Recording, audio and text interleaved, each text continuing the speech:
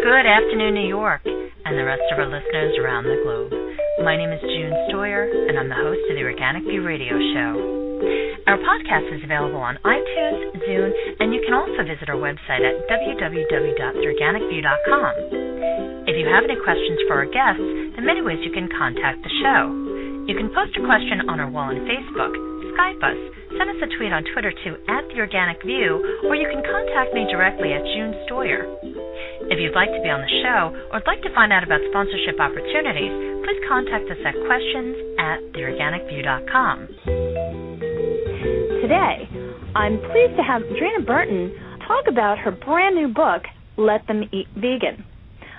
When you make your own food from scratch, it's not only more economic, but it helps you to connect with your food, where it comes from, and actually who's growing it. The more that people choose to shop consciously, the better it is for the environment. Only when people understand the devastation caused by factory farms operating in a monoculture environment will they understand just how devastating this impact is. That is why more and more people are making the transition to veganism. Plant-based diets are not only more humane, they're healthier. Now, in Dreena's book, Let Them Eat Vegan, she has 200 deliciously satisfying plant-strong recipes for the whole family. I mean, she's got so much stuff in here.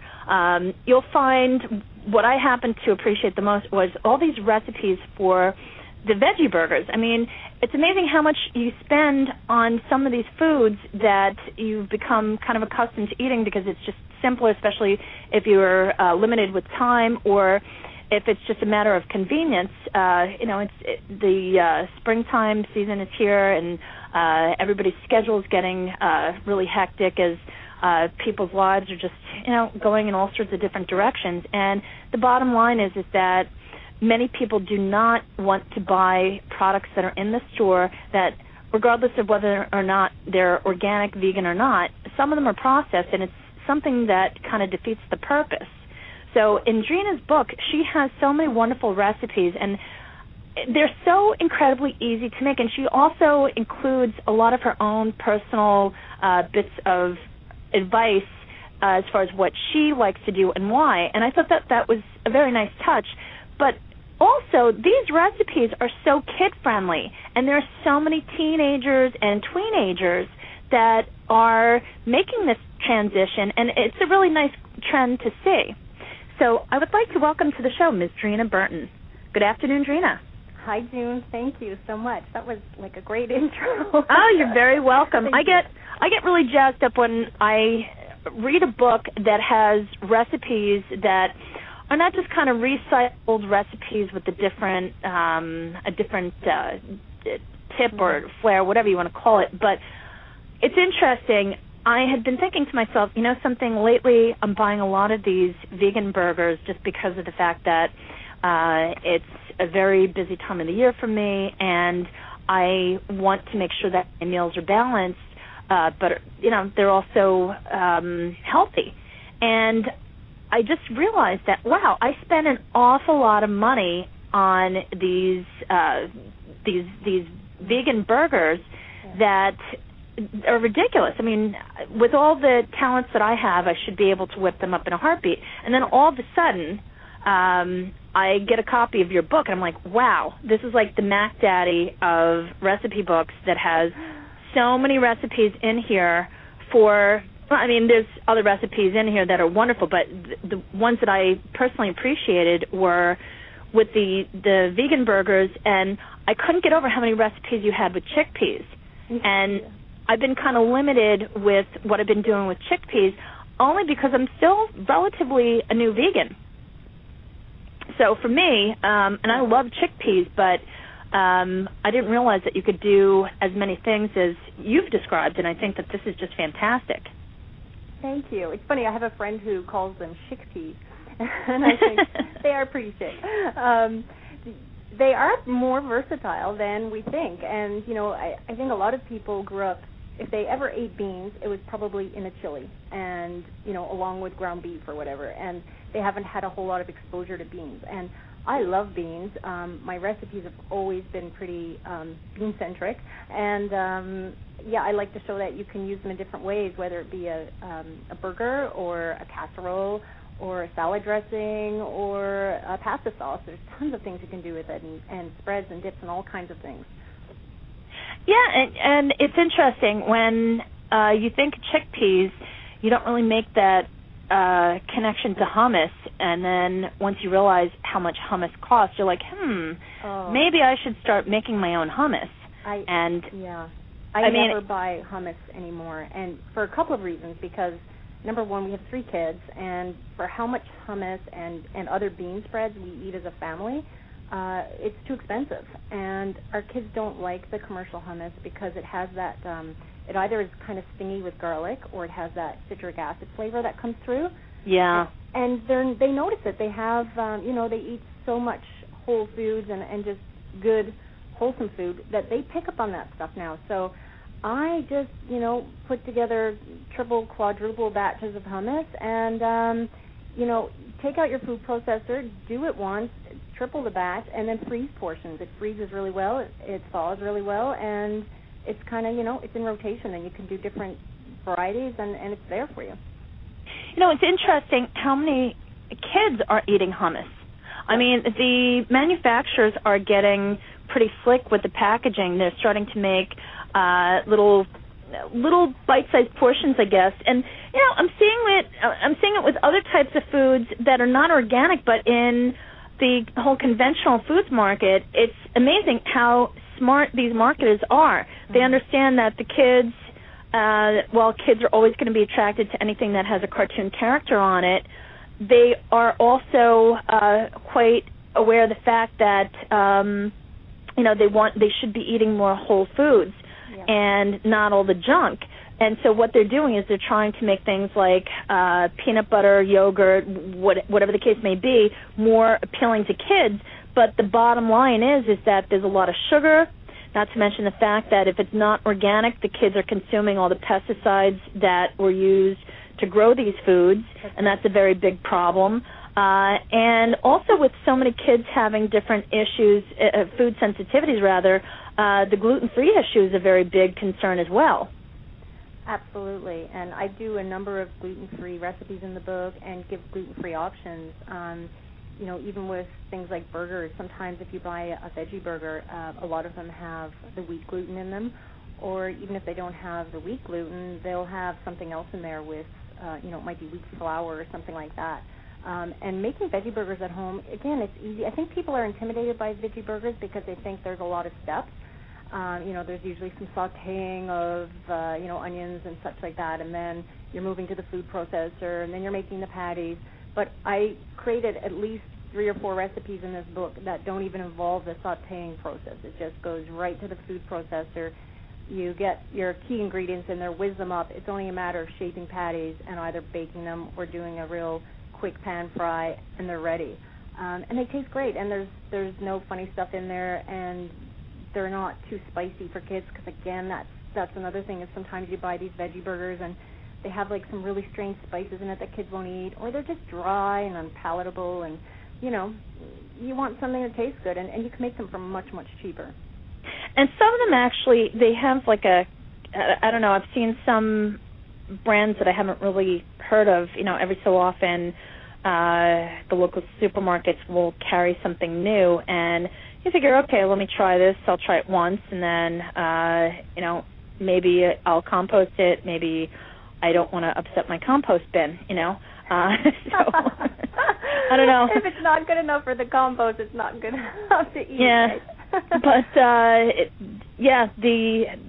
the appearance of some of these veggie burgers, and it's interesting. Burgers were never something that was part of my it was just not something that I would really lean towards as far as meal selection. I was never a big burger person when I eat meat, and now that I don't, it's really got to have some flavor to it. So unlike many kids that don't want all the spices, I really want something that has some flavor to it.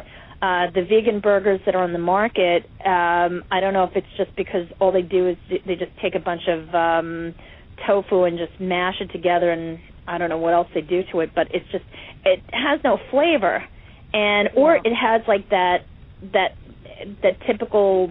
I wish I could describe it better, but there's like a distinct flavor with some of these vegan burgers that just you really have to dress it up with a lot of lettuce, tomatoes, and then the Vegenaise or some spicy hot mustard just to be able to digest it, or just to be able to bite into it even. Yeah. And that's something that kind of turns me off. But with you, I mean, wow, how long have you been making these veggie burgers? Well, it's interesting because I find with every book something seems to stand out with people with my different books. And for this book, a lot of people are talking about the burgers, so it's really cool.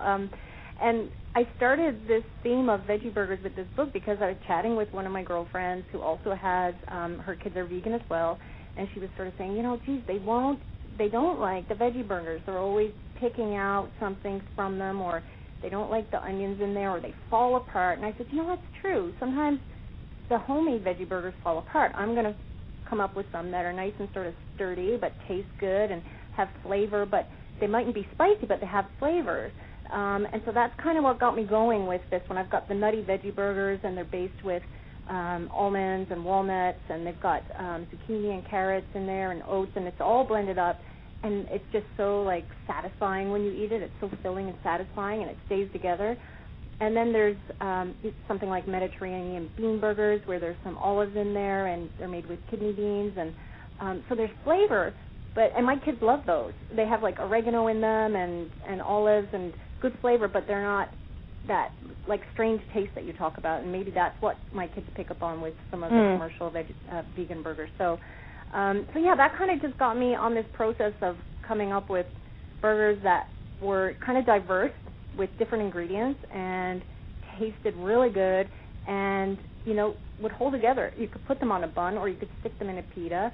And the other thing is, you can use leftovers and put them in sandwiches, or some of them work well to make as a loaf, too, and you can then have it, like, with a vegan gravy. So, they're a little more versatile than you think, too.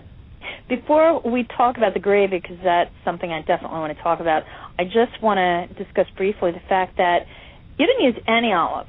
You decided to use roughly chopped Kalamata olives for this Mediterranean bean burger recipe. So the Kalamata olives with kidney beans, that is a really interesting combination that I would never have thought of. I mean, it would have probably accidentally, the two might have met on my plate at some point, but to combine them together in a recipe, is that something that you've done with other recipes, use the two together? I'm trying to think. I often use olives with chickpeas and white beans. I can't say I've used it with kidney beans before, but I really wanted I wanted the burger to have that color of the kidney bean burger, or the kidney beans. So that's what got me on that process. And I was adding some tomato paste in there, so I knew it was going to take on that color. So I wanted to use the darker bean, and I just like using different beans too, because we do love chickpeas so much in this house, and the kids love them.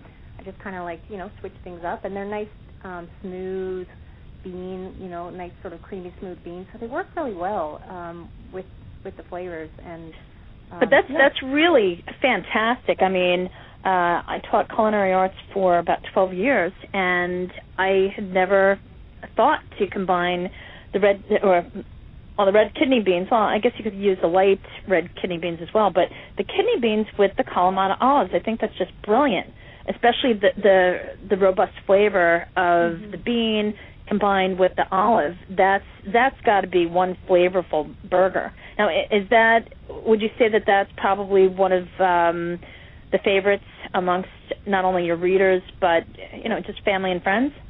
I think it's certainly one of our favorites, and the nutty veggie burgers are our favorite too. Like, our kids love those, and a lot of people have come back saying they love the Mediterranean bean burgers for sure, and the mushroom pecan burgers are pretty big up for people too. Yeah, go ahead. Sorry, I was just going to say they do have one more step. There's some sautéing with those, but people do love those because they just have, again, lots of good flavors going on in there. Now, I just want to talk about the nutty veggie burger for a minute.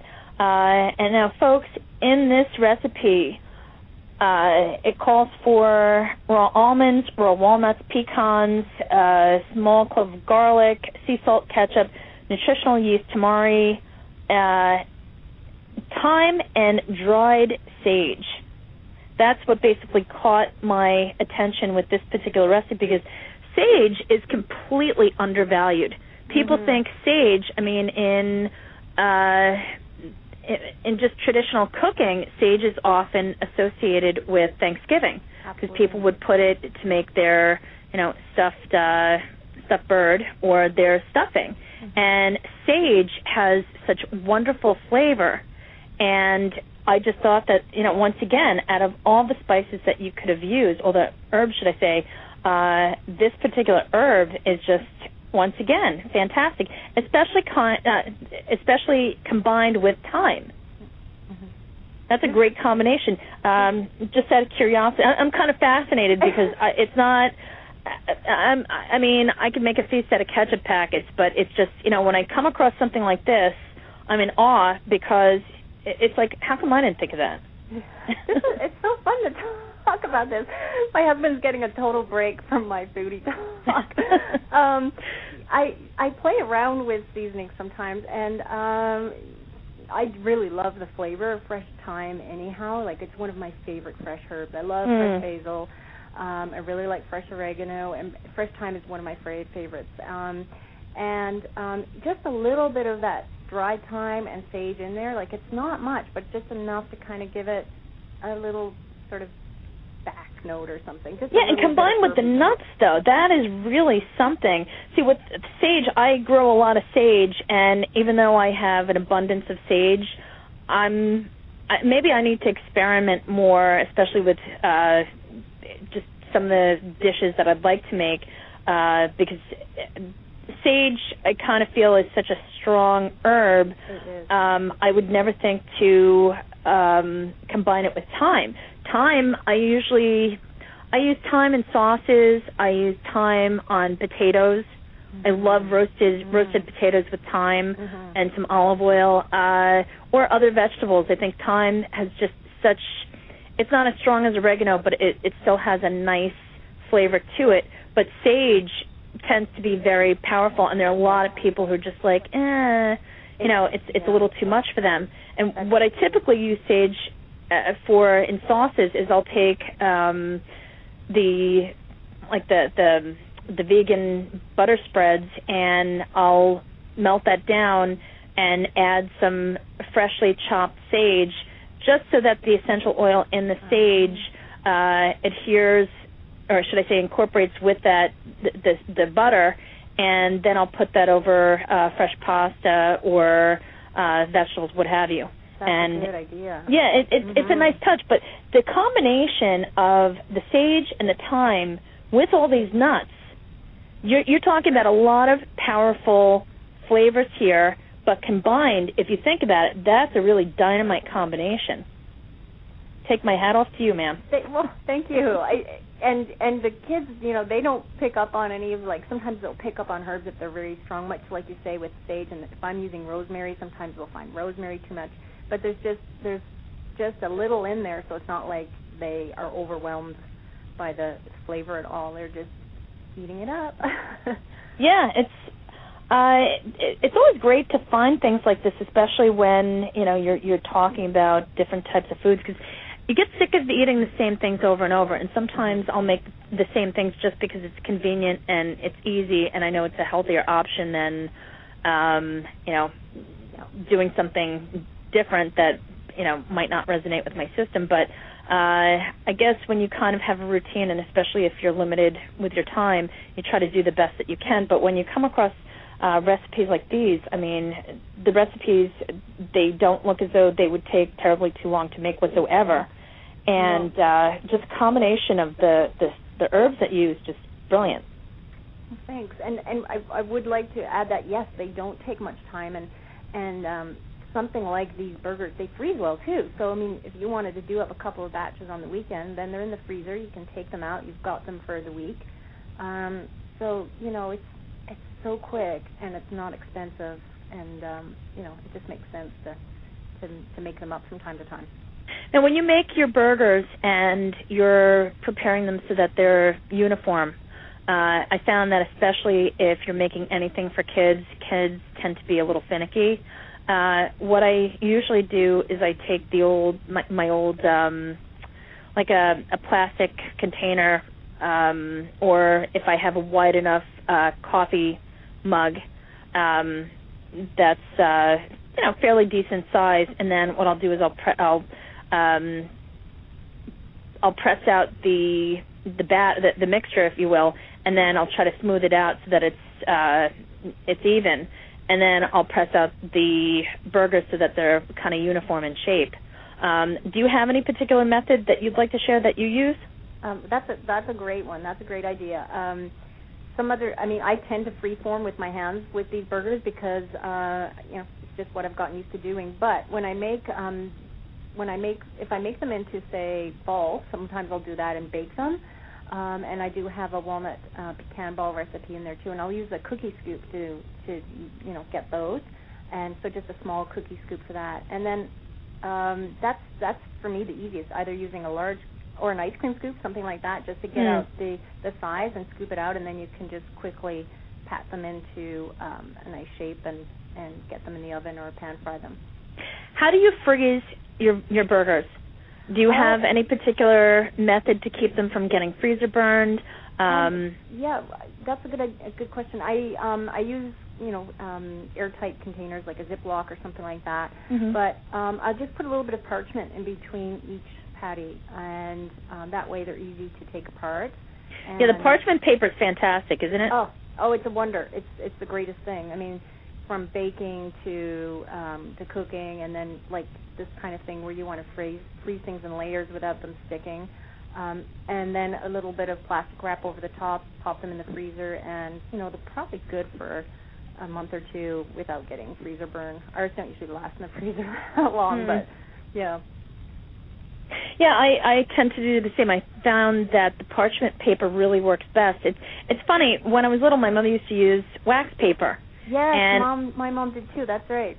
A lot of people use wax paper, and what I found with the parchment paper is great because you can actually put in the oven when you're defrosting, and you can bake with parchment paper. So, this way you're not just using it for one purpose. You can repurpose the paper and bake it in the oven. But there's a company, it's actually Canadian, and I wish I could think of the name of the company, but I ran into some of their staff at I think it was the New York Fancy Food Show, and there's a company that I'm sure there are a lot of chefs out there or foodies out there that know the company, but they're Canadian-based, and the paper that they use is not treated with any chemicals. And I know I wrote down the name of the company, but there are a lot of companies that are, trying to produce the same type of materials where, you don't have all these chemicals, you don't have all this stuff. And with wax paper, that's paraffin wax. That stuff is derived from petroleum. Right. So all the more reason to get away from it, Right. Yeah. Yeah, some of the parchments aren't bleached. They're like the natural color. And I may have bought that one myself because I know there's one that I buy that is not the bleached. It's just the natural parchment, but I don't remember the name either. If I come across it, I'll email it to you. Thank you. Yeah. Now, my next question is condiments. I have had so many issues with condiments, and for the most part, I make my own, but I actually had a friend say to me, how do you make vegan condiments, especially if you have gluten-free issues and you're just very sensitive, and also, maybe if you're just picky. I mean, for me, if I want ketchup, I'll make my own ketchup, but not everybody has the time nor has the desire to sit there and make their own condiments. Plus, I mean, I have to give away a lot of my stuff because there's only, how much ketchup does one person need? Right. Well, our kids could eat a lot of ketchup. Kids are different. Kids will eat ketchup on cereal or something. But yeah, I do a number of like dressings and sauces and dips and things in this book because I really like that. I mean, I'm a flavor person, so I love having sauces and things to accompany a casserole or a grain or even a patty, or to put on salads. So I love making dressings and sauces and dips and things like that. So, I have a chapter called Saucy and Dippy and say I'm a little bit of both because I just love making those sauces. I've always loved sauces, like from, the time I was a kid. So, another thing with this book is I don't use, substitutes that people are trying to get away from. I mean, it's totally fine when you want to use them and for convenience, but not everybody wants to buy vegan mayonnaise or vegan margarine and that kind of thing. Exactly. And that thank you for bringing that up. I meant to bring that up as well. I thought that was really nice for change where, you're making people think about what's in their food. You're forcing them to really reconnect with, okay, well, if I'm buying this, it doesn't matter if it's organic and it's vegan, but if you're buying a butter substitute, if you will, once again, it's something that people used to make themselves. Right, and there's things, and everyone likes to have a little bit of convenience, and it's fine, but do we need to cook with it all the time? Or do we need to bake with it all the time? And, I kind of say, no, we don't. There's things we can use that we have at home all the time that are basics, like our beans and our nuts and our seeds and vegetables, and they can be, employed in pretty simple ways sometimes to make a sauce. Like I have a substitute for mayonnaise, and I make it with almonds, and I call it almondaise. That was just fantastic. I'm actually going to make some of that this weekend. I thought that was just brilliant because if you think about the almonds, there's a lot of fat in almonds. I mean, it's a good fat. It's not a bad fat. Unfortunately, the F word here, that word, people tend to get all bent out of shape, and they don't realize that you need fat in order to live. Yes. And unfortunately, nuts have had such a bad rap because of different nutritionists and dietitians and people that I don't know if they knew what the hell they were talking about, but they really gave the whole nut industry a bad, just a whole bad rap, and it's a shame. But that was such a great recipe. What prompted you to come up with that? Were you just like, you know what, there's got to be something better out there?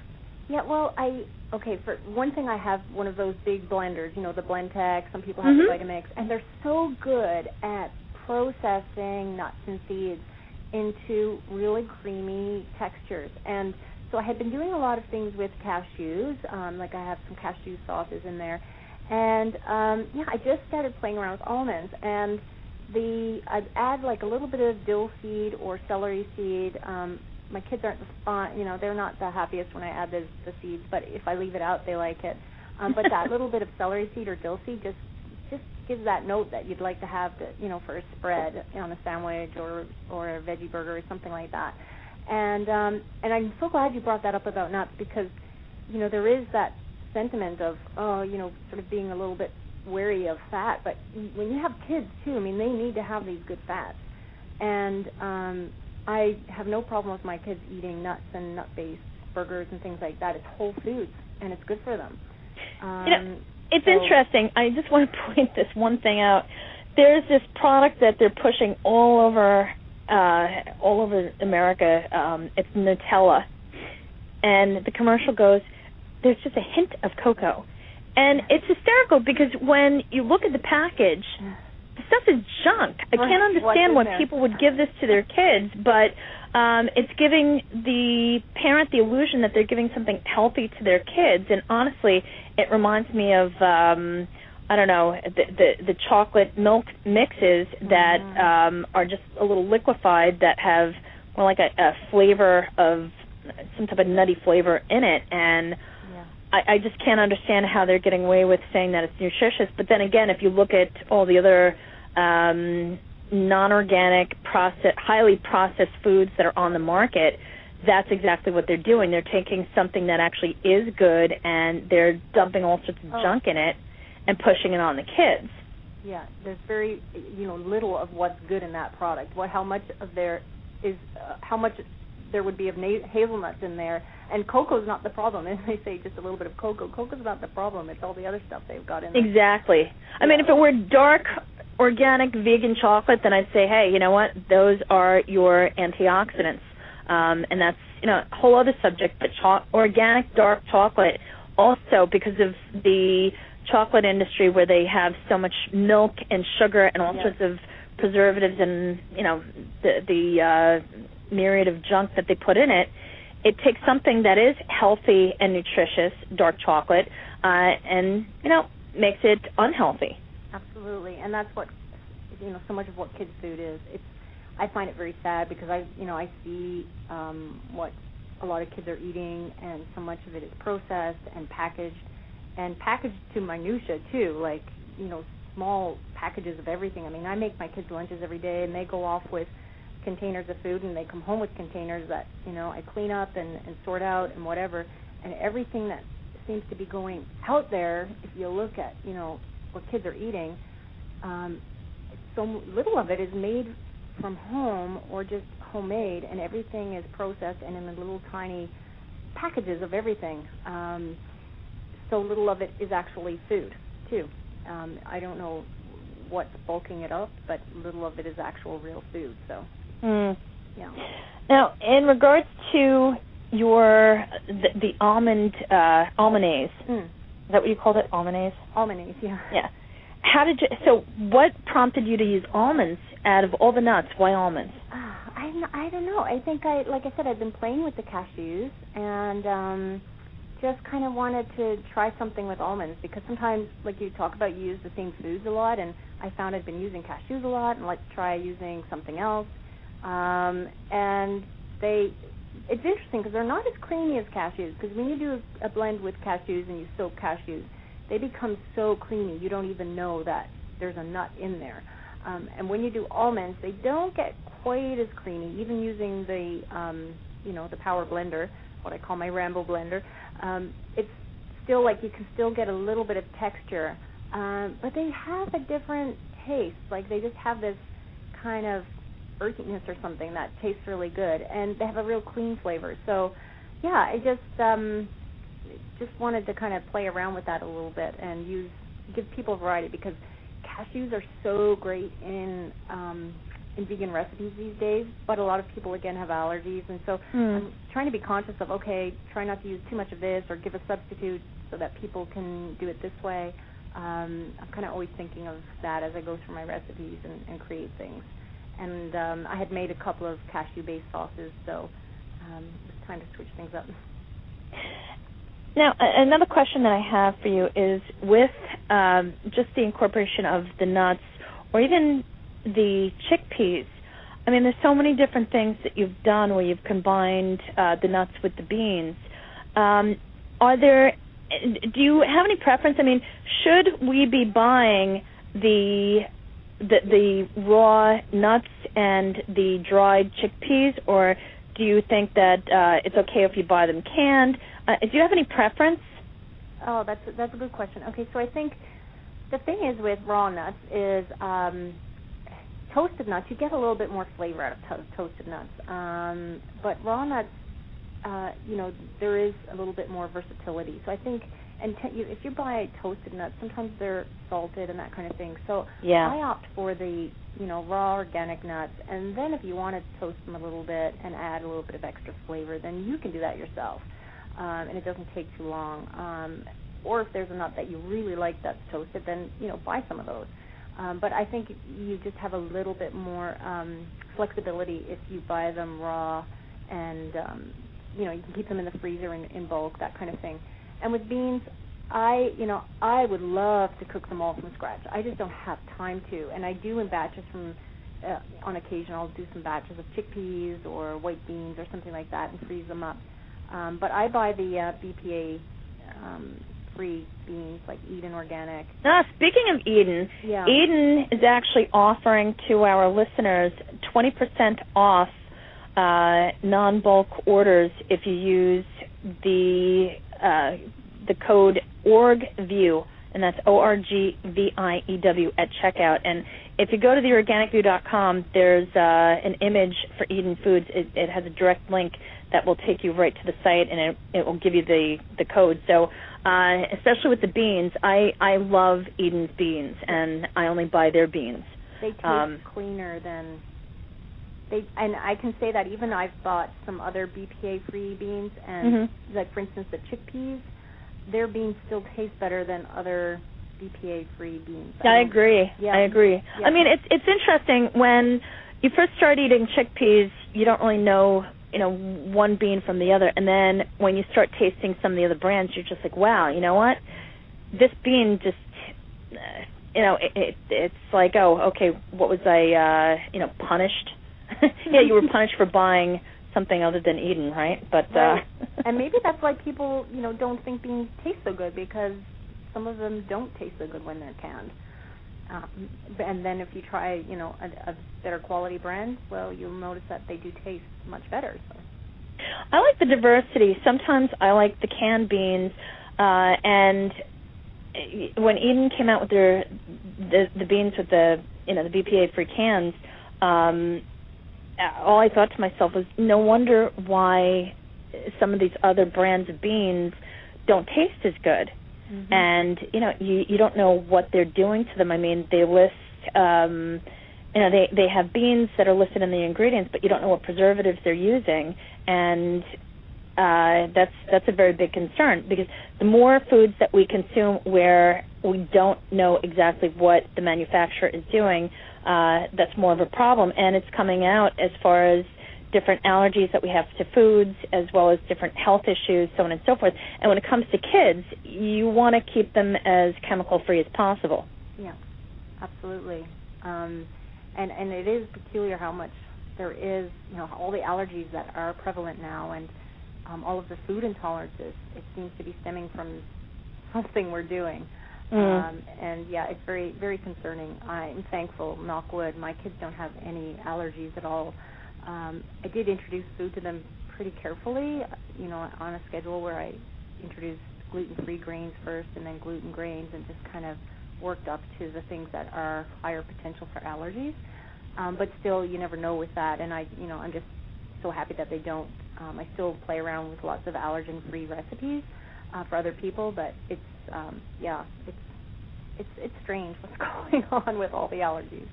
Well, I think the bottom line is that the more that people connect to where their food is grown, how they're grown, and who's producing it, in other words, get to know your farmer, get to know the people that are producing your food. Stop demanding all these varieties that are being imported from faraway lands where we can't control how it's grown or what it's subjected to.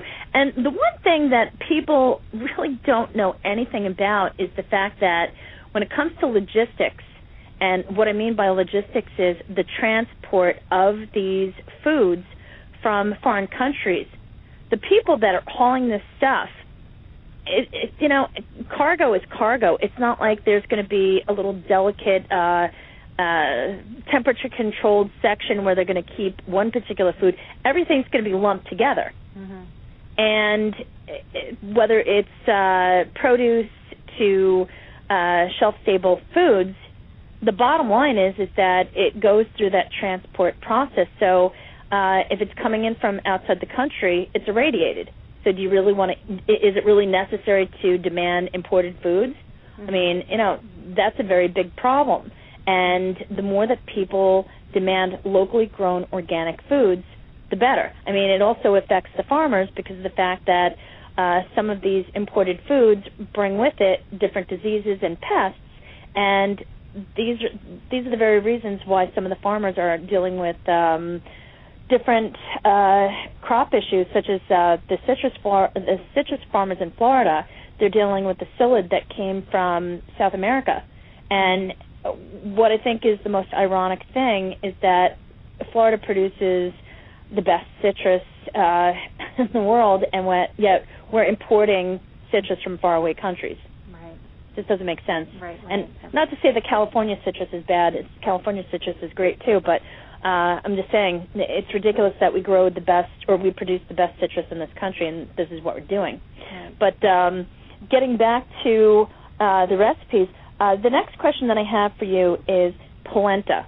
There are a lot of people who screw up polenta. Now, I don't, but I know that I've had a lot of questions from the audience as far as working with polenta and how to properly cook it so that it's cooked it's not too gummy, and it's not too, I don't know, you could do all sorts of things to plant it to screw it up. Do you have any recommendations? Well, it's kind of like, I mean, people seem to have the same thing with rice and all kinds of grains. It's easy to overcook it, or it becomes too sticky, that kind of thing. The thing with polenta is it's really best when it's just made, and then it doesn't stand and get too gummy. So it is I find it's a little bit time sensitive, but even saying that, I have made it, and then, you know, when we're sitting and having our dinner and the kids want more or whatever, if I go back and just work a little bit more non-dairy milk into it and keep it creamy, then it's great. But it does taste best when it's sort of just hot and nice and, you know, straight out of the pan, sort of pours right onto your plate and just has a nice creamy, luscious quality. Yeah, and I find adding a little bit of, you know, using some non-dairy milk, that makes it creamy. And it's funny because, you know, traditionally when you see polenta recipes, they tend to have something like Parmesan cheese in there. And I found that by adding just like a little bit of lemon zest to the polenta, it just kind of pops it and brings it up in flavor. It's not just creamy and flat, but it just kind of adds a little nice tangy note that just kind of comes through. It's really, really subtle, but it's nice. Now, I just want to make one comment about the lemon zest. Folks, if you're going to use lemon zest, make sure that the lemons that you're using are certified organic, because otherwise you're basically getting the pesticides right in with whatever it is that you're serving. So just a little note about that. Absolutely. Now, you also wrote about a vegetable that I actually had not a good relationship with for most of my life, and that's cauliflower. Oh, I never liked. I thought you were going to say fennel. No, fennel's kind of interesting, but I can't exactly talk about what I used to do to fennel, but because it involved certain things that I no longer eat. But now that I've learned to convert all my recipes basically to plant-based versions, well, still have a little bit to go, but I'm getting there. But cauliflower, I just wanted to talk about, because cauliflower, it's something you either love or you hate, and I never really liked cauliflower. I love vegetables, always loved vegetables. I was one of those odd kids that would love to eat Brussels sprouts, and Brussels sprouts, broccoli, asparagus, you name it. Loved vegetables. Didn't like cauliflower. I've never liked cauliflower either. I'm a bit of a recent convert with cauliflower too, and if my earlier books did not have cauliflower. So I understand that completely, and it's funny because I was on Facebook the other day and talking about how I was sort of just mocking up this cream of cauliflower soup, and it came out so good, and I loved it. And I had a few people saying, "What? You're using cauliflower?" Because for a long, long time I just never liked it. But and I still don't like it raw. I don't like broccoli raw, and I don't like cauliflower raw. But I do like it with, just that right amount of cooking. And so, yeah, I've used it in a few recipes here. Is it the roasted one that you're thinking of, or? This is the almond roasted cauliflower. I actually began liking cauliflower once I started growing it in the garden. I bought it by accident, and I was annoyed. I was just like, great, now I'm growing this. And I did the same thing. I bought it by accident, too. I thought it was kale and had cauliflower growing. That's funny. Yeah, it's amazing how things kind of work out to your advantage, and all of a sudden it's like, well, you know what, I've got cauliflower, I'm just going to eat it and like it. And I did. That was the irony. I figured I had actually called a family member who happens to love cauliflower. I'm like, oh, guess what, you're going to get this summer tons of cauliflower. And then I had picked some, and I said, I just put a little bit in a salad, and just the flavor, when you're growing organic cauliflower from your own garden, the flavor is just amazing. And then I'm like, hey, now, this is good stuff. But don't you find that happens, too? I found, as long as I've been vegan, and it's been over 15 years, I still, over time, there's new things I come to like. And so, maybe one day I will like raw cauliflower. I just think your palate tends to accept and adjust and find more interesting things in food than it once did. So, I agree. And plus I have had a number of guests that they're raw organic vegans, and I like a lot of the raw recipes, and I think raw is fantastic, but I'm in New York. The winters are a little rough here. I mean, we had a very mild winter this past year, but every now and then I enjoy eating soup. I like coffee, and sometimes I like to eat bread. I'm a human being. What can I say? But I know. But I like hot food sometimes. But during the summertime, especially since I have an abundance of freshly grown vegetables, right outside my door, it's just it really does not take much time to make raw dishes, and it's not what people think. People tend to think that it's just eating a salad after one salad after the other, and it's not. There's so many different things that you can do, and it sounds like you have the ultimate blender. And just out of curiosity, did you spend over $1,000 for it? No, because I'm one of the lucky ones. I'm an affiliate I was an affiliate with my blog. So when you're an affiliate, they give you the blender to work with and test with and that kind of thing. But they are about $500 or $600. But you know what? I would buy it over. Like if someone were to take that blender out of my house, I would buy another one, because I use it at least once a day, sometimes 2-3 times a day. Absolutely. Is it a juicer too, or just a blender? What's that? Is it a juicer too, or does it just puree and mince and all that? It's a blend tech, so it's a blender, so it's not a juicer. So I use like I do in the morning. I do green smoothies every morning without fail, and they're just part of our day. We love them. And then if I'm making a sauce, like my macaroni that I have in the book, it's called Mac G's, and the sauce that's in there, it's a nut-based sauce, so I use the blend tech to whir that up. And mind you, some of the sauces can be done in a regular blender, like that sauce you could do in a regular blender. And then nut-based sauces and dressings and purees for ice creams and that kind of thing. It's a magical tool. It's really good. And when you make your ice cream, do you use a machine, or do you just kind of pop it in the freezer? Do you have any particular method? I have the KitchenAid attachment to the mixers. You know, the KitchenAid mixer that you use for cookies, etc. They have an attachment that is just a bowl, and it pops in the freezer, and then you can take it out and literally just pop it onto the base of the mixer. And so that's what I use. And I know a lot of people have ice cream makers. That's the only one I've used, but that's my method. And then sometimes I'll do a frozen banana kind of ice cream, and for that you just need a food processor, and you just put it in there and whir the thing up. I add some nut butter, that kind of thing.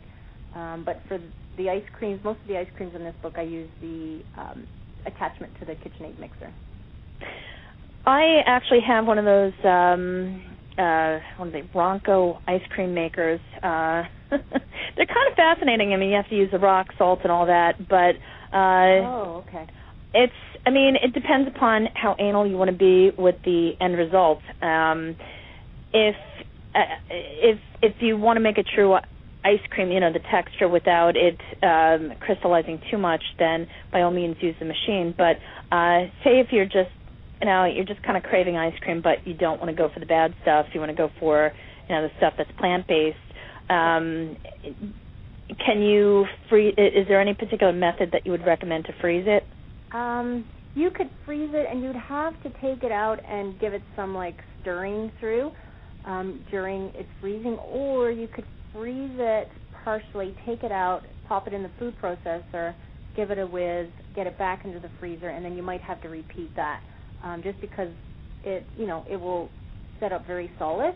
And so if you can catch it as it's setting up and give it a whir through the food processor, that works. And if you want something in an instant, if you keep frozen bananas, I always keep bananas frozen chopped in the freezer. That's a good idea, to keep them chopped, because then they're more versatile. Yeah. They're easy to use. You can measure them, that kind of thing. So if you chop them up, throw them in a container or a bag, and get them in the freezer, then you have them ready for smoothies. And I'll use them for that instant ice cream fix. And you pop them in your food processor. Just a pinch of salt, some cashew butter is really good in there. And if you want a little bit of maple syrup, you could, but sometimes it's sweet enough you don't. And then you process that through. You could add a little bit of cinnamon, that kind of thing, and it's delicious. It's so creamy. The nut butter just makes it that much more luscious, and you don't need too much either, like a few tablespoons of, say, cashew butter to about maybe 3 cups of frozen bananas, and it's really good. Our kids love that one. I think that's a smart idea to chop the bananas ahead of time, because I used to leave them whole because they would make fruit smoothies out of them. Yeah. And most people think that the smoothies, especially because of all the commercial milkshakes, if you will, that are pushed on the mainstream market, that smoothies contain all sorts of animal-based products, so on and so forth. And the original smoothies were actually derived from plant-based ingredients. Yeah. Now, with your green smoothie that you mentioned this morning, do you have any particular recipe that you use, or do you kind of just have a basic and then you add what's available to it? For this book, June, I actually put together a bit of a tutorial for people for making green smoothies, because I find, and I do have a couple of examples of actual recipes, but I wanted to kind of give people the logistics of it more so than different recipes, so to understand what goes into the green smoothie, what you need to kind of balance out the bitterness of the greens, things you can add, which fruits work best, how to use, how frozen fruit will make the green smoothie creamier, something like frozen mangoes or frozen bananas, and then sort of balancing out the green bitterness to the fruits. And certain greens are different. Like if you start out making a green smoothie with spinach, you don't need much sweet fruit with the spinach because it's not as strong tasting as something like kale. So you can kind of work up to the heartier greens. Like I started making my smoothies with spinach, and now I use either collard greens or kale. And nice. Yeah. And so I use collard greens quite a lot. And sort of my staple in the house is collard greens with some apple, a little bit of frozen banana, and sometimes some mango. And I'll throw in some chia seeds or hemp seeds, a little bit of ice water, and ready to go. Sometimes I put a little bit of cucumber in there, kind of mix it up with vegetables too. And I find that, again, it's that palate thing where you might start with a lot of fruit to begin with, but you can start to then add more vegetables or more greens, and your palate will adjust.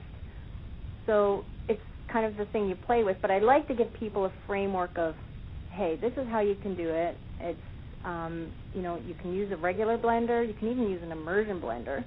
And that's how I started making green smoothies. And just kind of play with it.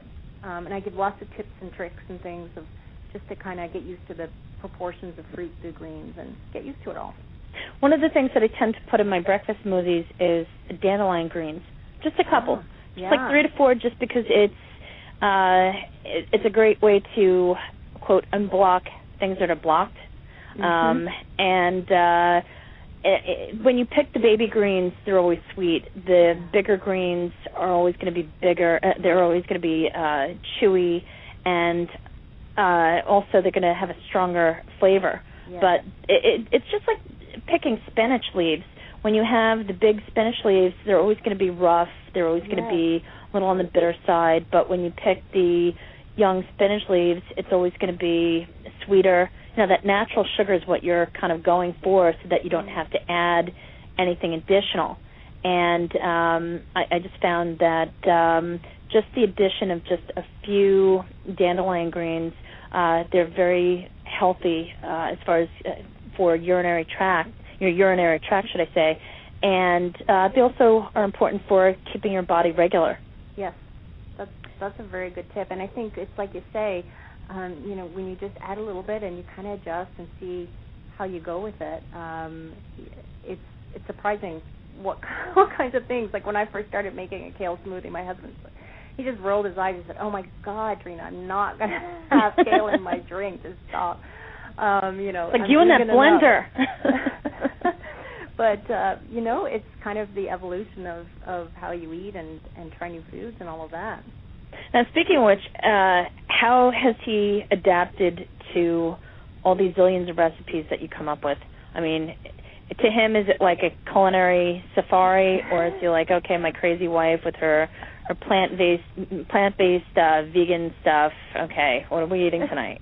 He's pretty lucky, right? That's what I say. I think so, too. And, he's been great because I talk to people who sometimes, the woman is vegan and the husband is not, or vice versa, or, whatever the couple is, that's not always they're on the same page. And I would find that a little tricky. But he's been vegan with me. Like, we took the journey together, and when we had kids, they grew up vegan. And so they laugh at me, though. They're like, Mom, you have hundreds and hundreds of recipes now. How many more do you need to make? So, yeah, they get a kick out of it, but I think they eat pretty well. They're a little spoiled sometimes. I'd say so. Yeah.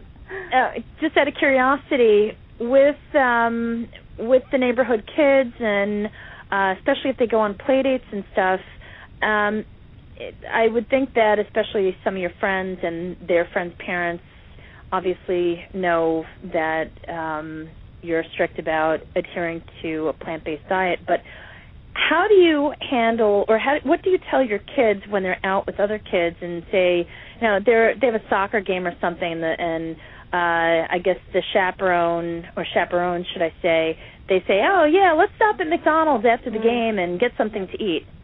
That happens. My oldest girl, she has gone on, sports trips and that kind of thing, like just, back and forth to. Yeah, that freaks me out. How do you handle that?